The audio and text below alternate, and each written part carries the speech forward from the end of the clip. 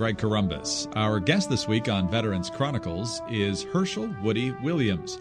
He's the last surviving Medal of Honor recipient from the Battle of Iwo Jima. And, sir, thank you very much for your time today. It's good to be here. It sure is. Where were you born and raised? I was born in a little town called Quiet Dell, Marion County, West Virginia, near the city of Fairmont, West Virginia. So in the Marine Corps, my home of record was Fairmont, because Quiet Dell didn't have a post office or anything else. It was a country community, and most of the people who lived there either were farm people or coal mine people. And which was your family? We were dairy farm people. Yes, we had a dairy farm from the time I was a little tot. When did you join the service? How old were you? I tried to join when I was 17. When Pearl Harbor was hit, I was in what was known in those days as the Civilian Conservation Corps. We called it the 3 Cs. I had joined it at 16. You could go in the Cs at 16, and I had joined because I had a brother who had joined before me, and he was stationed in West Virginia at a CCC camp, and I thought I would go there where he was because, as far as I knew, they only had one camp in the whole state. But when I joined, I found out I was going to Morgantown, West Virginia, another camp, there for a short time, and then everybody in that camp, there were about, 260 of us or something like that, they loaded us on trains and took us all the way to Montana.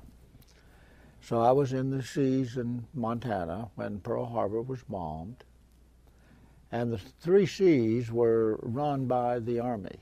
They had an officer who was in charge of the camp. They had a first sergeant and a mess sergeant, and their employees were Army people. But all the rest of us were civilians. And we had a yearly contract that you could renew every year if you wanted to renew.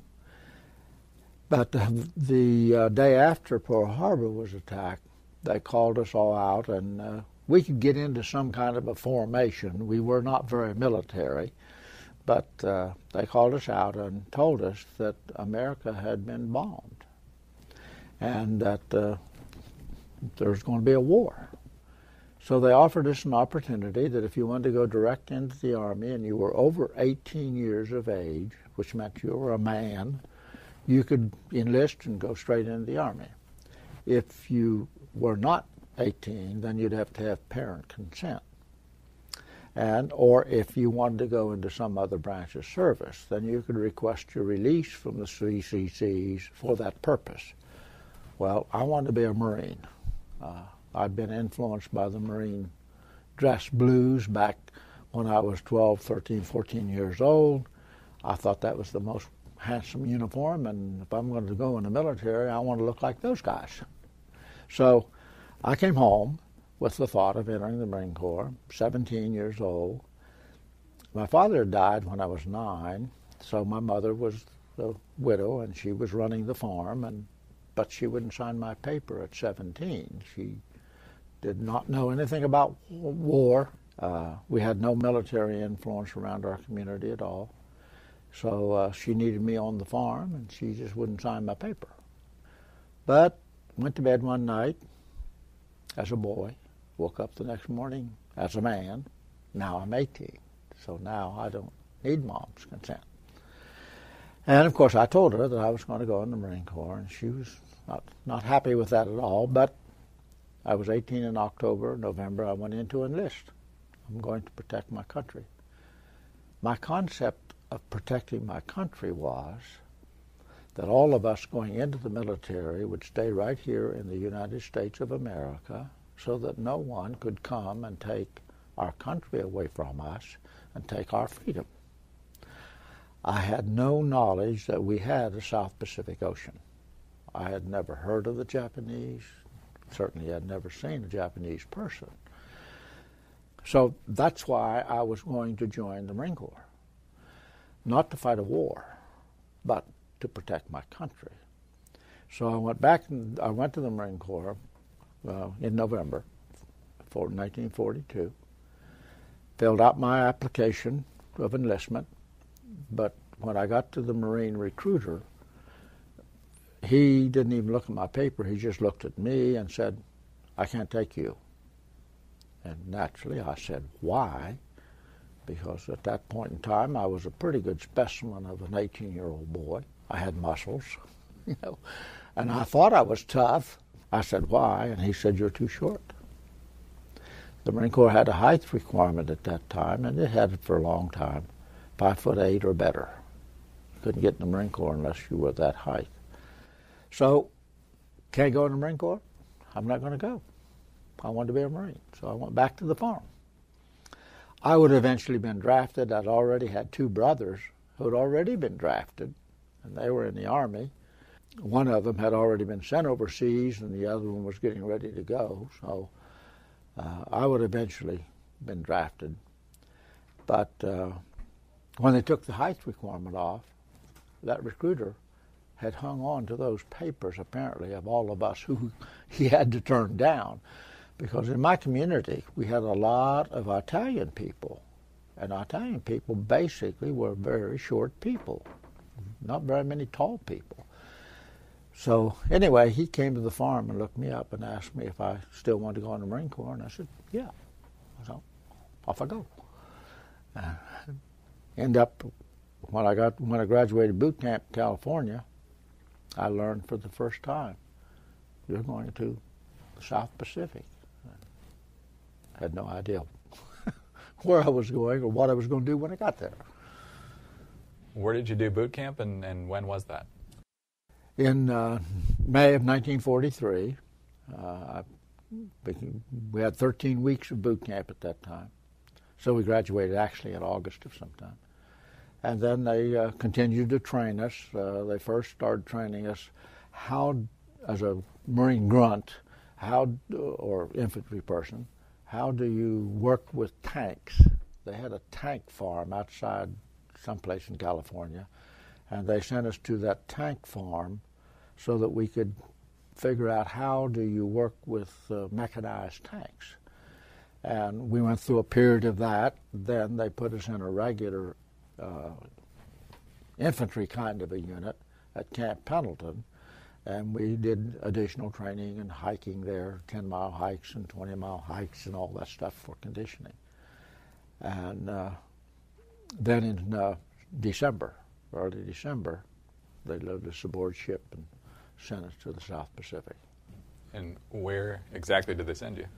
I ended up, the first place we went was an island called New Caledonia. And it was, they told me, owned by the French. But it was a replacement center where the Marines came into this center, and then they would send them out to the various Marine divisions. At that time we had 4 divisions. We had 1st, 2nd, 3rd, and 4th. And they would send them out to fill in the vacancies of people who had been wounded or killed in those divisions. And 3rd Marine Division at that point was on Bougainville. And they sent us, a group of us, from New Caledonia to Guadalcanal. And from Guadalcanal, we were supposed to go from there to to Bougainville, to fill in the slots of wounded and killed Marines there. But before they could get us all organized and shipped out, the Marines on Bougainville secured the island, or they declared it secured, and they came to Guadalcanal. They had come from New Zealand to Bougainville. Now they come to Guadalcanal, and we joined the division there. And that's where I was selected, volunteered, if you will. I was told a long time before that date in the Marine Corps, don't volunteer for anything. It's a bad idea. But I was volunteered for a flamethrower demolition specialist group, which was just forming because we had never seen a flamethrower before. We hadn't had them. We had a manual with it that's told us how to tear it apart and how to put it back together, but no method of how do you use it. What's the procedure? How do you strap this 70-pound thing on your back and do something? So we had no manual that told us that. So we had to work that out. Describe it a little bit. How big, how long, how heavy? Okay. The unit was formed. I was a Browning automatic rifle individual in a squad when I was selected to be a flamethrower operator, and they selected 6 of us from the company, from C Company, and assigned a gunnery sergeant to be our immediate supervisor. It was his job to train us about the flamethrower. So there was a form or an information sheet with it that said we would use what we called a phosphorus gel. It was a powder that we mixed with gasoline that turned it into a sticky gel with phosphorus in it, so that if the phosphorus hit something, burning, of course, because when it went out the end of the gun of the flamethrower, it set it afire, because we had a cylinder out there that lit the fuel, and it would be burning. And if you tried to brush it off, you just spread it and made it worse. But whatever it hit, it stuck to and burned, and that was the first fuel that they recommended that we use. Let's pause right there, Mr. Williams, and we'll be right back on Veterans Chronicles. We're back on Veterans Chronicles. Honored to be joined today by Herschel Woody Williams, Medal of Honor recipient from the Battle of Iwo Jima in World War II, of course. And, sir, you were just explaining the details of the flamethrower, and you were just explaining to us in the break how it was difficult to manipulate in many ways. Yes, that's true. The first fuel we were using, as I said, was called a phosphorus gel that we set on fire when we expelled it from the gun, from the tanks, and it would stick to whatever it hit and burn. But it was very difficult to get on target because you couldn't aim the stuff. Our gunnery sergeant didn't like that stuff, so he began experimenting with other fuels. Gasoline in those days was about 80 octane. So he began using, we tried kerosene, we tried motor oil, we tried diesel fuel to get a mix so that you could get a little distance with the flame, but it would be a ball of flame rather than one single squirt, if you will. And with the 80 octane gasoline, apparently he didn't like that because it didn't burn hot enough. And one day he came in, he as a gunnery sergeant was entitled to a Jeep or access to a Jeep, and he came in with a 55-gallon drum of 130 octane airplane gasoline. Nobody knows where he got it or how he got it, and he wasn't about to tell anybody where he got it. But we began then using diesel fuel and that 130 octane gasoline, which burned so much hotter than the 80. And we kept mixing and getting mixtures to where we could, if we fired it from the flamethrower about 15 or 20 yards in front of us, instead of shooting it into the air, which is going to hit resistance, we shoot it on the ground and roll it into a cave or roll it into a pillbox, because the ball of flame would be 8-10 feet in diameter. It's just a huge ball, orange ball of flame. And that's what we started training with, and that's exactly, finally ended up, that's what we did. So we, when we got ready to leave Guadalcanal and go to Guam to take the island of Guam, we mixed many 55-gallon drums of that mixture so that when we got there, we would have it available. We had 15 or 20 flamethrowers already serviced, ready to go when we got there. And so that was the fuel that I was using on February the 23rd, 1945, because we continued to use that after Guam was done. Let's briefly talk about Guam, because that was the first time you got to use it, I would imagine. So what was it like to put all this training into practice? Well, actually, when we hit Guam, Guam was almost totally coral rock. Very difficult to dig caves or very difficult to build a structure on, if you will. because coral rock was, I think it's harder than rock, if that's possible. Although I carried a flamethrower a lot for the first 4 or 5 days of the combat on Guam, I never had an opportunity to use it. My assistant, each guy had to have an assistant, because all of the stuff that you would normally carry as a rifleman, your bedroll, your pack, your extra ammunition, your grenades, and all that other stuff, you couldn't do that with the flamethrower. So my assistant would have to carry everything I couldn't carry. So you had to have an assistant to assist you. During the first 5 days of Guam, when we hit the beach, we had a huge hill. We called it a hill. I don't think they ever called it a mountain, but a huge hill in front of us. And the Japanese were up on the ridge. So for 5 days, we kept trying to get up that hill to the top of the ridge, and every time we'd try, they'd beat us back. They had all the advantages, and we didn't have any. And but finally, after 5 days with a lot of airplane bombing and strafing and that kind of stuff, we finally got to the top of the hill and set up our own defense on top of the ridge. But I never had an opportunity to use the flamethrower, because from there on, we're in jungle. I mean, real thick jungle. You almost, sometimes you'd have to crawl in order to get through it. So, didn't have a use for flamethrower. The Japanese couldn't dig any caves, and they couldn't dig any holes.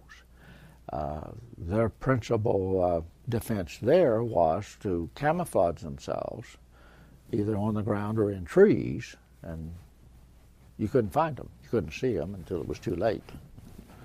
Did you wear protective gear? You mentioned all the things you couldn't carry with you if you had the flamethrower. Did you have protective coverings to make sure you didn't burn yourself? Not a bit. We weren't that smart. No, when we were training, we learned rather quickly you do not fire into the wind, because you're going to get the result, not him. And if you fire it at body, shoulder level, it doesn't go anywhere simply because of wind resistance. It burns out before it can go anywhere. That's why this gunnery sergeant came up with the idea of firing it on the ground and let it roll, because the wind resistance wasn't there. And I don't know whether any other outfit ever did that or not. I have no idea. I've never talked to another flamethrower operator that, I just haven't encountered one with some of the other companies, and I'd like to. We'll come right back on Veterans Chronicles. Welcome back to Veterans Chronicles. I'm Greg Corombos, honored to be joined today by Herschel Woody Williams, Medal of Honor recipient from the Battle of Iwo Jima, sir. And we're now at the stage of your story where we can talk about the Battle of Iwo Jima, February 1945. Take us ashore. Okay, when we boarded the ship off Guam, that's where we had lived since we had taken Guam in the previous July and August. We got aboard ship. They brought out a board that had a diagram on it that outlined the looks of Iwo Jima, and that's where we first learned where we were going and the name of it. And but we were a reserve division to the 4th and 5th divisions, and each one of those divisions had 20,000 people in them. So we were just a backup in case they would need us, and we were told that probably we would never get off ship. They would get us together up on the top deck. Everybody sit down, and they would brief us. And, of course, they would do that over and over because we had about 20,000 people on that ship. That would probably be gone 5 days and then not be used. Didn't think they would have to have us, because the island was only 2.5 miles wide and 5 miles long, and we'd just taken Guam that I think was 16 miles from coastline to coastline, see. So nobody could imagine that it was going to take that long, to take 36 days to take that little piece of rock. And we didn't have any intelligence about the rock at all. The only thing that we apparently knew for sure is the underwater demo people from the Navy had gone in and cleared the coastline where the Higgins boats were going to come in, to make sure they weren't bombed to blow the boats up. But other than that, we didn't know, apparently intelligence didn't know, that the Japanese had 23,000 soldiers on the island. That information wasn't available, apparently. And we didn't know of all the miles of tunnels that they had hollowed out in that. The pillboxes were pretty well concealed because they would build the pillbox, then they would pile sand on top of it, which actually, if you're taking photos from the air, just looks like the rest of the ground. There were some shots, apparently, that they took coming in and showed the face of a pillbox. But we didn't know that they had the number of pillboxes that were there. I have read that they had 800 pillboxes on that little island. When we got there, we were way out in the ocean. We could hear the explosions, but we couldn't see anything. And just sitting there waiting as to whether they would ever need us or not. Well, you've had 40,000 Marines hit that island the first day. 2 divisions went in there.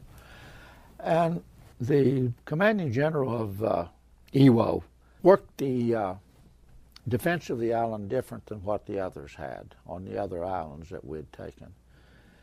The defense primarily was keep them from being able to come ashore, keep them off the island, because if they can't get on, they can't capture and, can't claim us. So their defense was eliminate them before they get there. This guy said, no, let them come, because once we get them ashore, then they can't get off. There's nowhere to go. And he had his weapons set up so that they were all centered in on this beach area, and the beach was only about 1.5 miles long. That was usable so we could land on it. And so he had Marines just one on top of the other, just bunched up, of course. And as soon as that happened, he opened up, and that's why we lost so many the first day. That night of the first day, we, over the loudspeaker, were told that we would be going in the next day. Have breakfast at 3 o'clock in the morning and get aboard Higgins boats and head out to the rendezvous area. So we did that, and the waves that day, the water was terribly rough, running 10, 12 feet waves. And so we went out, and there would be a group of Higgins boats just running in a circle. I don't know how many were in there, 10, 12, or 15, and just go around and around and around and around, because they couldn't go into the beach line until the beachmaster on shore gave the word to come on in. Otherwise, you wouldn't know when to go. So we never got that signal, and we rode those things all day long. Everybody got seasick. It was a terrible day. They took us back that night and put us back aboard ship because we couldn't get on the island. And then the next morning went through the same procedure and back to the rendezvous area. And just before noon that day, the 4th Division had been able to start moving around Mount Suribachi to the other shore, and that gave us enough ground that we could come in. And so we landed that day on the 21st of February. And we became the point, we became the spearhead of the group, and it was our job to spearhead straight forward, and the 5th and 4th on our left and right, they were to go up the coastlines on each side. And which meant we had to go across the airfield. They had a usable airfield there. They were actually building 3. The first one was usable before we got there. The second one was almost complete, and the third one was just getting started before we got there. I've been asked, why did we take Iwo Jima? Why did we need that little island of 2.5 miles by 5 miles long? And according to what I've read and what I've been told, the reason we had to have it was B-29s flying from Tinian and Guam and Saipan, bombing Japan. If they were injured or got low on fuel or for whatever reason had to ditch, there was no way we could rescue them. So we were losing B-29s and 11 highly skilled Americans. And the Iwo Jima airfield was permitting their fighter planes to fly off from there and shoot down our B-29s. And we had no way of counteracting that. Our fighters from Tinian, Guam, and Saipan couldn't fly that far as escorts and get back home. So we couldn't protect them. And we had no way of rescuing them. So they told me that's why we had to take Iwo Jima. So there would be 600 miles from there to Japan, and our B-29s wouldn't have to make that long trip.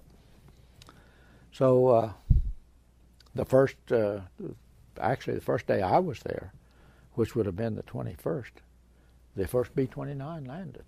It had been shot up, and he needed a ditch. So the airfield wasn't quite done. Seabees didn't have it all finished yet, but he came in anyway. He had to find some place to sit down, and he did. After that, I don't know. I've been told, and I have no proof of this at all, that something like 800 flights went off of there to Japan, B-29s. And of course, we had a lot of fighter planes that could, from there, they could accompany our B-29s all the way to Japan and back to Iwo Jima. So they had that protection. So you're the tip of the spear, your unit. Going across the airfield, we lost a tremendous number of Marines because there's no protection. The only protection we had was a shell crater where they dropped a bomb or a piece of artillery had hit. And you could get your body into some kind of a hole, and the hole would fill up with Marines, which we'd been told, don't do that, But survival is more important than somebody's order, I guess. But we lost a lot of Marines getting across the airfield. Then we hit the stream or line of pillboxes. And they were reinforced concrete pillboxes. They had what we call today rebar, but they were just metal in the concrete so that a bomb hitting it wouldn't destroy it. Artillery hitting the front of it wouldn't do it. Bazookas wouldn't do it because it was so thick and so well supported by the iron rods. So in trying to take those pillboxes on the 22nd of February, we too were losing a lot of Marines because they had all the advantage of field of fire and we didn't have any except that little aperture in the front of a pillbox. And my commanding officer, his name was Donald Beck, and he had lost most of his officers. Most of the squad leaders were already gone. The 6 guys that I had in my unit, they're either wounded or killed, and I don't know which, and I don't know when, or I had no word of where they were. I just didn't have them. So he called a meeting for NCOs. I'm a corporal, so I'm not an NCO. Got to be sergeant or better to be an NCO, and I wasn't. But our first sergeant was still around, and he told me I needed to go to that meeting. So I did. And when we gathered in a huge shell crater, probably a bomb had been dropped, and it was deep enough that we could get below ground level so we wouldn't get hit with grazing fire. And during that meeting, the CO asked me if I thought I could do something with the flamethrower about some of those pillboxes. Because we had tried and tried to break through, but we just couldn't do it. And I don't know what I said. Others said later my response was, I'll try.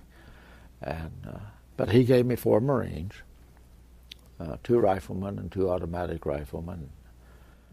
Their job was to, whatever pillbox I selected that I was going to try to burn out, they were to fire at that pillbox to keep them from being able to fire at me.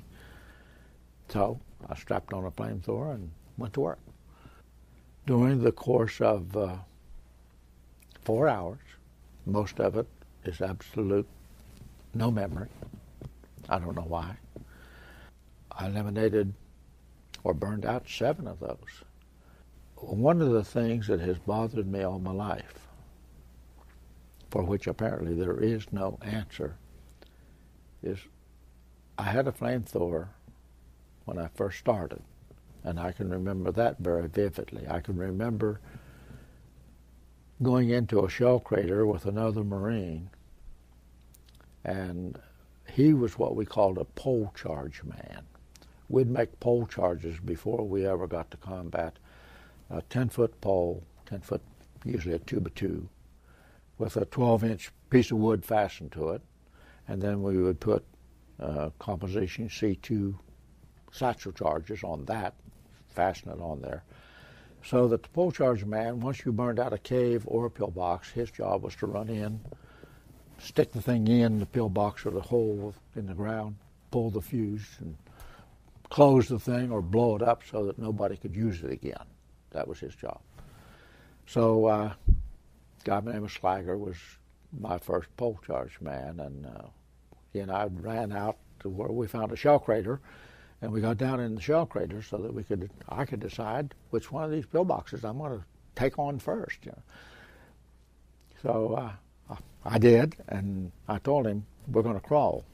We'll come up out of the shell crater. We're going to crawl to the first pillbox.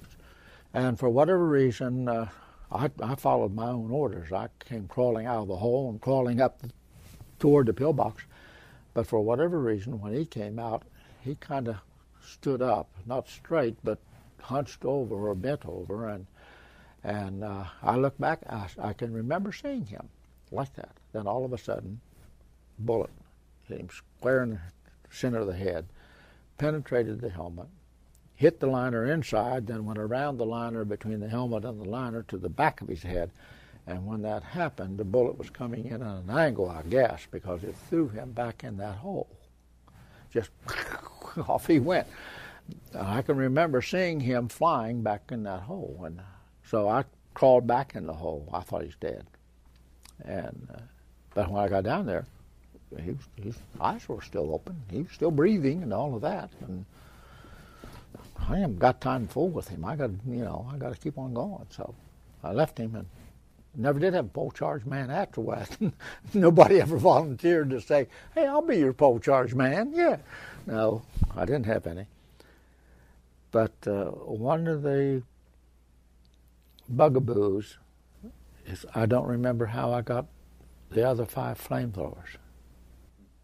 Because once you use up either the 5 matches in the front of it that sets it afire, or all the air out of the air tank, or all the fuel out of the fuel tanks, it's a useless piece of iron. So we were taught and trained, just roll out of it. It had quick snaps on it, just unsnap, let it go. And that's what I did. I can remember doing some of those. I can remember unsnapping and getting out my flamethrower, but it saved my life. I don't know how I got the flamethrowers. I have said many times, I'm reasonably certain that no Marine back there in headquarters company said, just wait out there, I'll bring you one. I don't think that happened. But still, I don't know how I got them.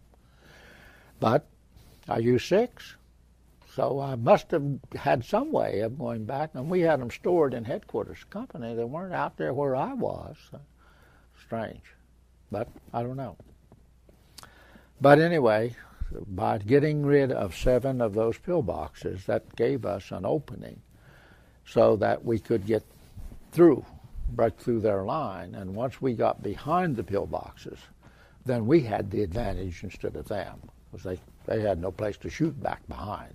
They could come out of the pillboxes and, try to shoot us, but they didn't have any holes back there to fire through or anything like that. So after that, because of the contour of the land and the rocky terrain from there north, I never used a flamethrower again. I blew up a lot of caves. I sealed a lot of caves. And I blew up a few pillboxes. But I never used a flamethrower again. They couldn't dig caves up there, and apparently the pillboxes, I don't know, they didn't, maybe it was just so rocky they couldn't do it. I don't know. There was none up there. We were the first group to reach the northern shore of the island. That was 5 miles from where we started. We hit the beach. We had about 278 people in C Company. That was the company I was in. And on March the 5th, we were down to 17. On March the 6th, we got new Marines that night shipped in. Many of them didn't know anything. They'd never had combat experience at all. But we got some replacements, and the next morning we were ordered into the attacks. We became the first people to push forward, and C Company was, and we hadn't been in the movement very long until I got wounded. A piece of shrapnel caught up with me, and the corpsman came, and he didn't come. I yelled for him, and he came. Practically cut my dungarees off and took the shrapnel out of me, put some sulfa drugs on me, and put a pressure bandage around my leg, and then put a tag on me. And we had been told over and over, if a corpsman tags you, he is the final authority. You don't question what he says. I mean, he's there to save your life, so don't question him. And we've been told that when he tags you and tells you that you must go back, you got to go back. Those were the instructions. So he did that. He tagged me and told me, now you got to go back. And because of the new Marines and so few of us still left that knew what the heck we were doing, I said, I'm not going to go. And he called me a few choice names and said, you got to go. Those are the rules, that's what you got to do. So I reached up and pulled the tag off, and I said, I'm not going to go. I don't have a tag on me. And he called me a few more very choice words. But I didn't leave. I could walk. I thought I could make it. And just a few minutes, time frame, you can't measure it. At least I couldn't. But in just a short time after that, my assistant, who, we didn't have flamethrowers at that time. We were just rifle people. My flamethrower assistant came running by me, and mortar caught him smack dab in the center of the head and killed him instantly. That's where I lost the best friend I've ever had in my life. We were much closer than I was to any of my brothers because our lives depended on each other, and we knew that. He and I had made a pact several months before. I had a ring that my wife-to-be, the lady I was engaged to, had given me before I left the service. Her name was Ruby, and she gave me a ruby ring. Psychologically, it worked.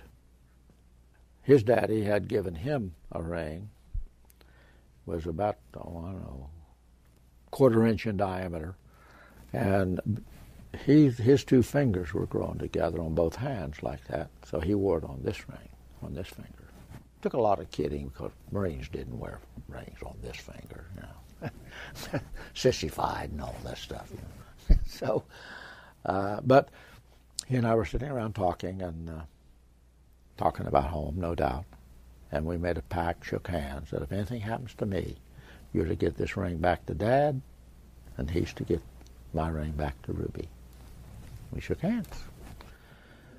And when I got to him that day, he was stretched out on the ground, and there was that ring. And it's a court-martial offense to take anything off of a dead Marine. They tell you that very stringently, very forcefully.